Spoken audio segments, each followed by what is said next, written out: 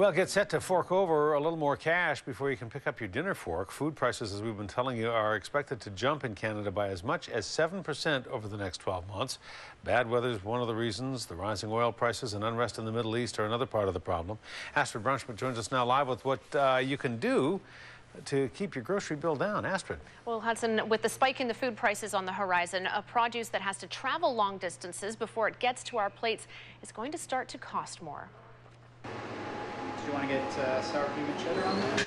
What you eat could soon cost you more. Economists predict the price of food could jump between 5 and 7% this year.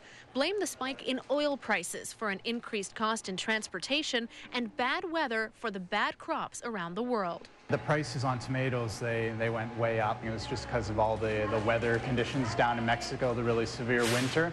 So normally we were using the beefsteak tomatoes. We decided to switch over to the Roma tomatoes.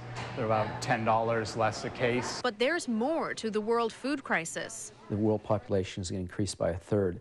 You have to feed all those mouths, and the amount of arable land is not increasing significantly. The other issue is that you've got middle-class populations growing by leaps and bounds in formerly underdeveloped countries like China and India.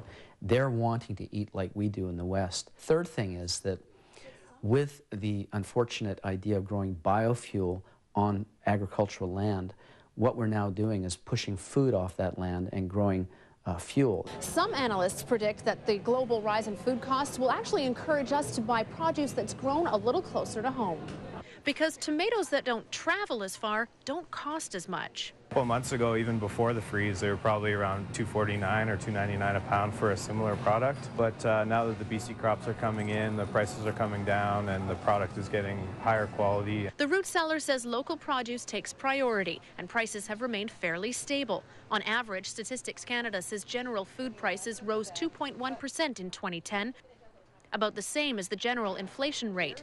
Still, some people are going one step farther, taking matters into their own hands. I took an urban homesteading course to grow my own food at home, and I've also signed up for a gardening class that I'm starting next Saturday. That's one way to beat the price hikes already announced by major food producers Loblaw and Maple Leaf Foods. What we need to do is strengthen our regional food system.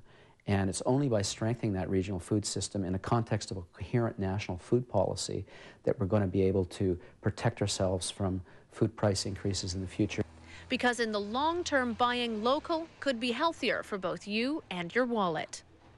Now, many of us have noticed the biggest jumps have been in key commodity ingredients such as wheat, corn, sugar, vegetable oil. Those have gone up as much as 50 to 100% over the last year at a near record rate. The costs of those staple items, Hudson, are forcing food companies to raise their rates. Bakery company George Weston has already planned to charge 5% more for its products starting April 1st. All right, Astrid Brunschmidt reporting. Astrid, thanks. You're welcome.